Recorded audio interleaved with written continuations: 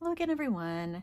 This is a follow-up video to the video that I posted about testing papers in this little fountain pen friendly notebook that has several different kinds of papers to test. So I did a lot of tests on camera for the papers that are in here, but I did more tests off camera for this bundle of different kinds of paper. And I'm going to show you the results of that. And there was some overlap between this notebook and this one. And so I just combined them and I didn't duplicate the same papers that were in here as are in this little booklet. So I'm going to put this aside. I will put a link below to the video where I tested the papers that are in here. And you'll see these again, and I've done some additional tests, and I'm going to go over my thoughts on the various papers and which ones I think are best. Spoiler alert, there's no real surprises, I think, in here at the end of the day. I mean, the good papers are kind of the papers that, or that I think are the good papers, are kind of the papers that most people know about. But in any case, I will show you what I did. So this, I also showed last time, these are all of the pens and inks that I used to test the papers. So I used this Ranga Demo fountain pen with a platinum music nib in it. And this has Kobe number 57 hydrangea ink. Then I used this Pelikan M800 brown stripe with a bold nib. It has Lennon Toolbar Wenshan Puchong T ink in there. I used this Pilot Custom 823 amber with a medium nib that has Mont Blanc petrol blue in it.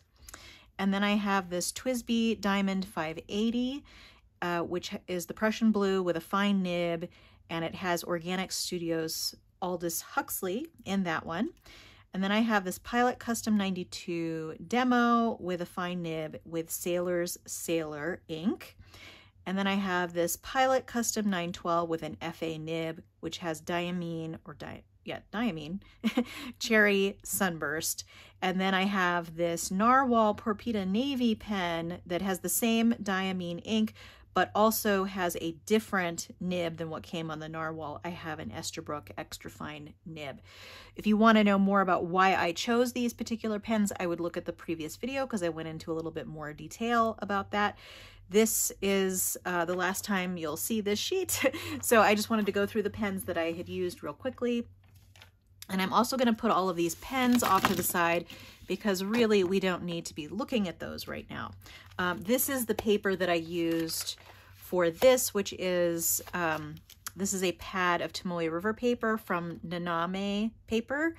And I believe that this is still the old Tomoe River paper, which is the same old Tomoe River paper that was used, that's contained in this book and the smaller book. So I only tested that once in addition to writing this all out here. But anyway, that is the intro here. I'm going to put that notebook off to the side. I'm just real quickly going to show you this.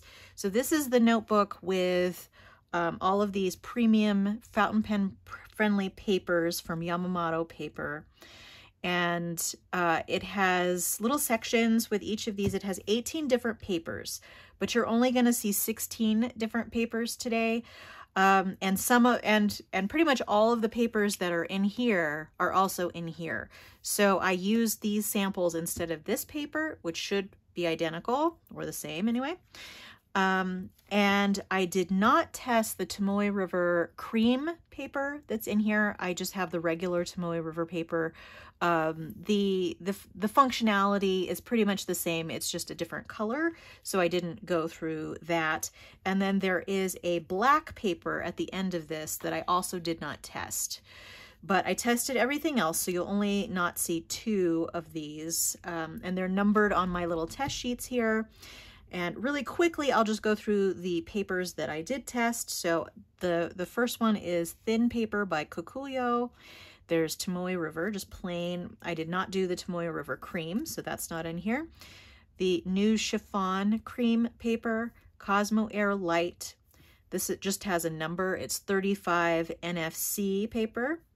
Glassine paper, halftone color 99 white paper, Kinkakuden paper, blank paper, or I'm sorry, not blank, they're all blank, bank paper, Spica bond, champion copy, typewriter paper, airmail bond white paper.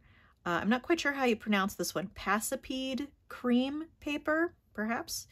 Eastery COC paper. And I think that Eastery is actually what this should have been, which I thought was Eastleigh paper. So I'm pretty sure these are the same. So I just corrected the name on the paper here. OK Fool's paper. And then again, I'm not covering the black paper that's at the end. So you do get quite a few sheets of each individual paper because they're all pretty thin and they're divided by sections. And then each section has this cover paper here. I am not going to go through each of the little cover sheets and the information for the paper, but if there was something that I thought was really important that came off this sheet, I put it on the test sheet. So we'll now go to those and I'll show you. And I am going to end up sorting these towards the end into sort of the ones that I thought would not really work well for fountain pens long term and those that I liked. And I might actually do that as I go. So this first one, and I'll bring each of these up to the camera. Let me see, maybe I should zoom in a little bit as well. I don't want to zoom in too much because then you won't be able to see everything. So this first paper is the thin paper by Kakuyo. So, and this is part of the information that was listed in that notebook. It's used in Jibun planner products. So if you have a Jibun Techo, this is what you're going to get in that. And also their idea notebooks have this. And no surprise, this was one of my favorites. So I went through with each of the pens that I showed you at the beginning and did a little cursive and block writing sample. I did some little curlicues and this, and then I went in and tested the dry time with this particular pen and ink. This is I did this for all of them. So this is the Pilot Custom 823 with the Mont Blanc Petrol ink. I figured I would do a medium pen just because that's probably what most people are going to be using on paper. And this ink is not super wet, but it's not super dry. So I thought that was also a good one to use for dry times. And then these splotches here are all the ink, which is in this TWSBI pen. This is Organic Studios Aldous Huxley. I chose to use this ink as sort of an ink splotch on the paper. Basically, I just twisted the back of this so I could get a couple of drops on the paper and then blew it around the page. And this is really so you can see the sheen on this particular color, because this Aldous Huxley color from Organic Studios is really the one color that I used that had some massive sheening. So I wanted to be able to show how the sheening would show up on the paper. And again, this thin paper by Kakuyo is beautiful. It really shows the sheen. It not as much as some others, I will say, but there was no bleeding in any of the writing. The dry time is actually fairly fast. I was pretty surprised. This may be a tiny bit wet at 20 seconds. This is all in seconds. But it was mostly dry at 15 seconds, which I thought was pretty good. And it handled, you know, fine nibs to broad nibs and all of that fine. The back, the only thing that's really bleeding through is this big giant ink swatch, but everything else is pretty good. I mean, you can see some of the thicker lines more on the other side, but it's pretty good. So this was one of my favorites. So I'm going to put that in my stack. And of course, the Tomoe River paper is one of my favorites, but I put down here no longer available. And the reason why I said that is because this is the old Tomoe River paper that is no longer being made. Some vendors or sellers might still have stock of the old Tomoe River paper. This is specifically the 52 GSM paper. Oh, and interesting to note, the Kakuyo paper is also 52 GSM, so the same as Tomoe River paper. But it's no longer going to be made anymore, so anyone who has old stock, when they run out of that, it's no longer going to be available. I have talked about on the channel before how I'm not a fan of the new Tomoe River paper. I can definitely tell a difference. It is not as good, in my opinion. But one interesting thing that I found with this is this had the longest dry time of any of the papers that I looked at or that were in this bundle. So that's kind of interesting. I mean, it pretty much took 40 seconds with this particular ink and pen for the ink to dry, which is a long time. And you know, it shows sheen really well, but there actually were some papers that showed sheen better. So this is one of my favorites, but I'm going to put it in a different pile because that is not available anymore. All right, so this next paper is what's called New Chiffon Cream.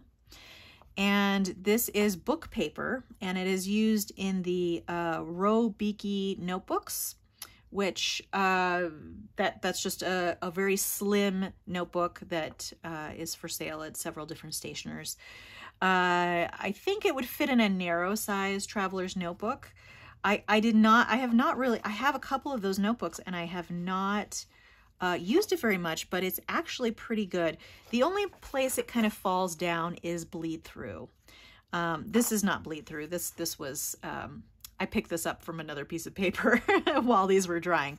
But here you can see with the thicker applications of ink, you do get a little bit of bleed through. So this, you know, even though it performed pretty well, there was no bleed on the actual lettering on the right side.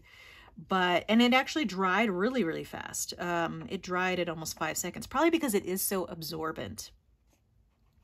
Sheen did not show up all that great. I mean, here it showed up in this big sample, but in the actual writing with that pen, which is here, I could not see a lot of sheen. I think it just absorbs the ink a little too fast. So I would say that this one's probably in the middle.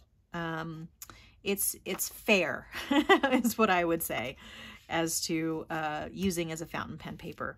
Actually, let me put these in a different area. So this up here, I have my favorites, and then over here I have sort of middle of the road, and then I'm going to have another pile of just don't even bother.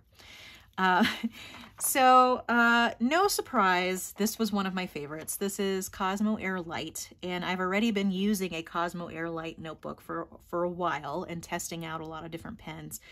The colors show up really, really vibrantly. The dry time, although, you know, took about 25 seconds for this to dry, it's still better than Tomoe River paper. The Tomoe River paper took the longest, like I said. Sheen shows up really well. This is a micro-coated book paper. Actually, some of the ones that I liked the best were book paper, so that was kind of interesting. There's not a lot of bleed through, even with this big splotch here, and I think that's probably because it's so thick. This is 75 GSM. This chiffon cream paper is also 75 GSM, but look how much bleed through you have by comparison. So this is the better paper. So this is definitely one of my favorites. I'm going to put it in that stack. So this is one of the really thin papers that they included. This is Nippon paper, 35 NFC paper. Nippon paper is the company that makes it. This is 35 GSM, which is pretty thin. And it's almost like, what's that stuff you bake with? Wax paper, but it's even thinner than wax paper. So the sheen was just okay on this. There was a little bit of bleed when you got into these larger ink flow pens, like the one with the flex nib and this giant music nib. They had a little bit of bleed, but not a whole lot. And the dry time was actually surprisingly low. This is actually food grade oil resistant paper, so it's probably a little bit like wax paper. I actually thought shading showed up really nice with the flex nib. Yeah, the ink splotches showed up okay. I think my main issue with this is it's just really super, super thin, and you did have some bleed through, just a little bit, but you know, I think it actually bled through to my writing mat on my desk. So I had to put a piece of paper under it when I was writing. This is not terrible. I would say that this is probably my middle of the road as well. If you're looking for a really nice thin paper, this is probably a good one, actually.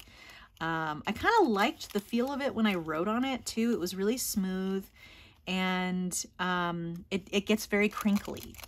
So if you like the crinkle when you, I'm not sure how watercolor would work on these. I did not test any of these with watercolor, just with fountain pen ink, but it has a very nice crinkle to it. So if you like that, that would also work. So I'm going to put that in my middle of the road category.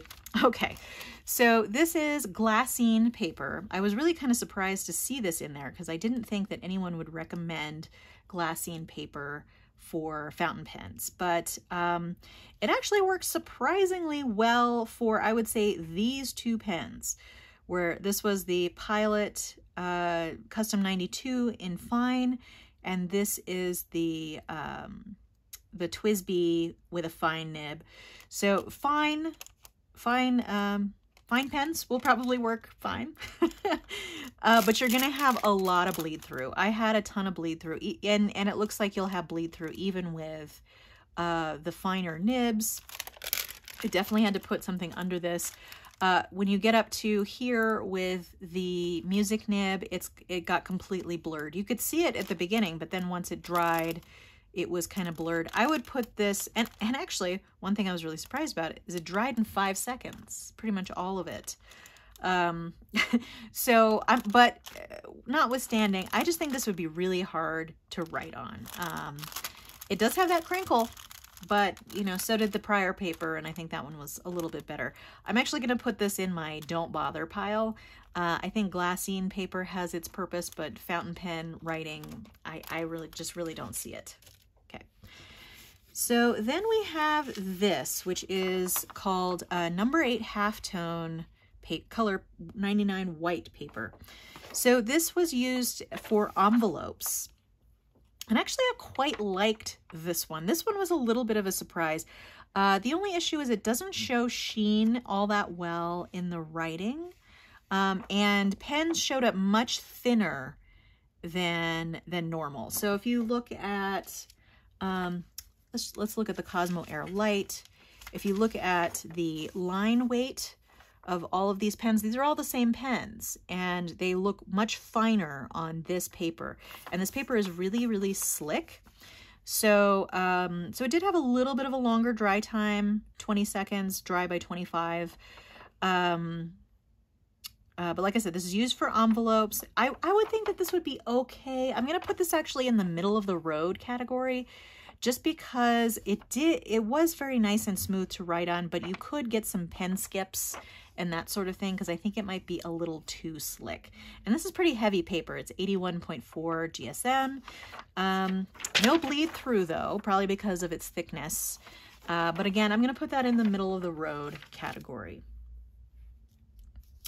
And then this paper is called number 9 Kin Kakuden paper. And although this paper seems really, really nice, and one of the good things is that this is in one of my don't bother piles, and I'll tell you why, but it's no longer available. So you don't really need to worry about it all that much. It took a long time to dry. I would say, you know, even at 25 seconds, it might have needed a little bit more. Although I think some of what you're seeing is this little spot that got on the back there. I think it pretty much was dry at 25 seconds. The ink just soaks in. It's not a very pleasant writing experience. There's a texture to the paper that I personally don't like. It's both like slick and textured, which is kind of a strange combo. I think this would be really great as an art paper. I'm not quite sure what kind of art materials you might want to use on this, but I think they said it might have been handmade, but I don't know. I mean, it's obviously not handmade, but and you got some skips here with the larger nibs. I just would put this in the don't bother with this paper for fountain pens. If you find some of this paper and you like it for other things, I think it would be good, but yeah, I'm going to put it in the don't bother pile, which, like I said, is pretty good. It's a good thing because it's no longer available. Okay, and so this is the bank paper, and I did talk about the bank paper last video, which I linked below. There are pluses and minuses to the bank paper. It has a little bit of a texture, but it's not too terrible. The color shows up very differently on bank paper. You can see that this purple showed up completely differently, and a lot of these other colors showed up, especially this one, showed up lighter. This is the Cosmo Air, which I'm kind of using now as the gold standard over here. I mean, I thought this was just okay. I'm going to put this in the middle of the road pile. Sheening showed up somewhat well. I'm going to put it in the middle of the road, but I did not like the writing experience all that much on this one. So I'm going to put that there. This is Spica Bond paper, which is normally used for checks. I personally found that this paper had too much of a tooth to it to be enjoyable. I think in the little description in the larger book, it said it has something like it has a lovely textured feeling when you write with it. I personally did not like that.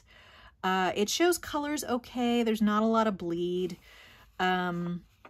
It's just was not my favorite. I'm going to put this in the do not bother pile, but it probably could go in the middle of the road category too. I just didn't really like the feeling of writing on it. Okay, so this next one is Champion copy paper, which is a 35 GSM, so very thin copy paper. It's super thin, but I actually really liked this one. They said it was blueprint paper because it has to have certain qualities to be a blueprint paper. It can also be used for letterpress and offset printing. But I thought most of these pens showed up pretty well. There wasn't too much bleed through other than this big swatch of ink here. I actually really liked this. If I was going to be using a small or a thin paper, this is probably the thin paper I would use. I just realized I didn't show you the back of the prior two, but I'll show you that in a second. So this actually goes in my favorites pile. So I suppose this is a surprise, this Champion copy. It goes in my favorites, but it's not something that I would use every day. Sheening shows up really nicely. I actually really liked the feel of the flex nib on here. It has a little bit of a longer dry time, but not crazy. So I'm going to put that in my favorites pile, but again, that's not sort of an everyday use thing. And here's the underside of both the Spica Bond and the bank paper. So the bank paper I put in my, just okay pile. There's not as much bleed through as there is with the Spica Bond paper. So that's another reason why the difference there in my categorization of those. So this is another one that is typewriter paper. So this one I also enjoyed, but I did not like it as much as the copy paper. It's a little thinner. It's 27.9 GSM, which is super thin. It had a longer dry time, and the color was not as vivid on this one as this other paper. You can especially see that here in the purple, where it looked a little bit faded, I would say. Sheen showed up a little better on this one as well. It does have that nice crinkly quality, but stick with typewriter paper for the typewriter. I'm going to put this in the middle of the road. It did have a little bit more bleed through as well than that Champion copy paper, but that's probably because it's so darn thin. Okay, so this one, this was kind of interesting. So this is airmail paper, which is meant for letter writing. It's basically a stationery paper. I really did not like the texture of this paper. It has, I don't know if you can see, it has lines, vertical lines that go through the paper. And I really did not like how that felt on the pen. I mean, all the inks showed up okay. There's a little bit of bleed here on this particular ink in the broad nib, but it's strange that there wasn't on this one. Dry time's pretty good. Just because of the texture, and bleed through is not too bad on the back. You've really only got it here. And for that one ink, which is interesting. I'm going to put this in the middle of the road pile, but I really don't like the texture of it. So this may be, someone who likes a textured paper and like a very specific textured paper may end up liking that one. So I suppose this was actually a surprise as well. So I lied. There are some surprises. This is the Passipede cream paper, which is 66.3 GSM. I actually really, really liked this paper. It had a really nice smooth texture, which was kind of a joy to write on. It did have a longer dry time, but that's probably because it does have a coating on it. This is another book paper. The bleed through was pretty good. The only one you're really seeing too much is this big splotch, and that I would kind of expect with anything. Yeah, I think it's good. I'm actually going to put this in my favorites, and we'll move on, and then I'll show you those again at the end. So here are a couple of others that were in both the little booklet that I had and the larger booklet. So both of these are recommended for medium or fine nibs, nothing above that. Although I don't like the Eastly paper because of it has a tooth that I didn't really like. Although it looks like, no, sheening shows up better on the OK Fools. I think the OK Fools was actually one of my favorites. It did have a little bit of a longer dry time. I think it was dry at around 20 seconds. The colors, there's a little bit more of a crisp edge to these than to these. There's a little bit of bleed on the larger things, but that would make sense since they're recommending medium or finer nibs on there. But I like to be able to use a broad range. So this was actually one of my favorites as well. This one, I'm actually gonna put this in the don't bother pile because of the bleed. And there was a little bit of bleed onto the back. This one, yeah, there was a little bit of bleed here. So that's interesting too, but I like the feel of this paper better than this one. Yeah, I just really wouldn't go for this paper just because of the texture. So basically all we have in the do not bother pile is the Eastly, the Spikabond, the Kin Kakuden, only because it would not be good for fountain pens, in my opinion, and the glassine paper. And these, you know, depending on your preference, these could easily probably go in the just okay pile, but they ended up here. The just okay pile has airmail bond paper, which I might put in the don't bother thing. Typewriter paper, which, you know, is kind of nice for a thinner paper. Bank paper, halftone color, Nippon paper, and chiffon cream paper. And, you know, all of these have their pluses and minuses, but these are not really ones that I would write home about. I'm also going to put aside the Tomoe River paper because that is not going to be a long-term viable option. So I'm going to put that over there too. So what we're left with here is kind of an interesting combination of papers. So I would say that, you know, these three are probably the surprises. This is the Champion copy paper, which I would say would not be for everyone, and you know, has a very specific purpose for if you want a very, very thin paper and you like this crinkly texture. I thought writing on it was very pleasurable in my limited experience here. I haven't done long writing on it. So that was one of my favorites. The OK Fools paper, which I actually thought was very, very nice, showed color nicely. Didn't bleed too much. There was a little bit back there. Like I was saying, with this really thin paper, there really wasn't any bleed, so that was kind of amazing. The other surprise one was this Passipede cream paper. It has a little bit of a longer dry time, but so I think pretty much all of these do. All of these were around 20 seconds for dry time, I think. Yeah, I think the Kukuyo paper probably had the lowest dry time at around 15 to 20 seconds. Cosmo Air, 20 to 25 seconds. 20 to 25 seconds is kind of where all of the rest of these are. I think it's because the smoother and more coated your paper, the longer the dry time. And that's the paper that I like, is the smoother paper.